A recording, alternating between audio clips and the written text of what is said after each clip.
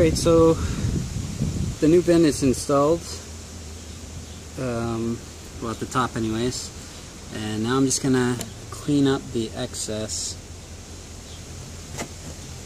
gasket material that squeezed out.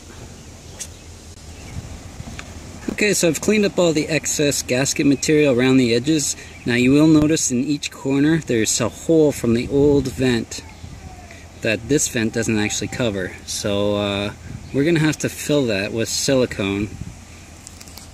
And we're also going to silicone around the edges here and also around the screws just for additional security.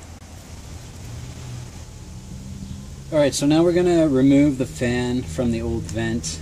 And to do that, this fan here was actually riveted on. So we're going to drill the rivets out and we're going to remove this cap from the switch, and that is actually screwed on, so we'll be able to remove that with a Phillips screwdriver.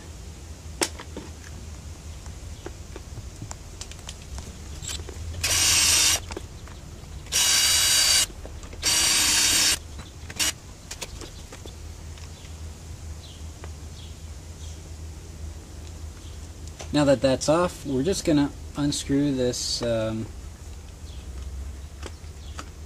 screw here, which is holding the cap on.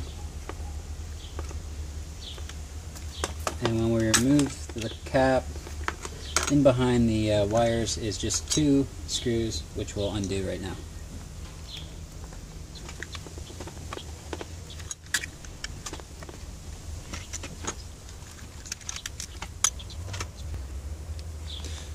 Now that we have the fan off the old vent, we'll go inside and install it on the new vent.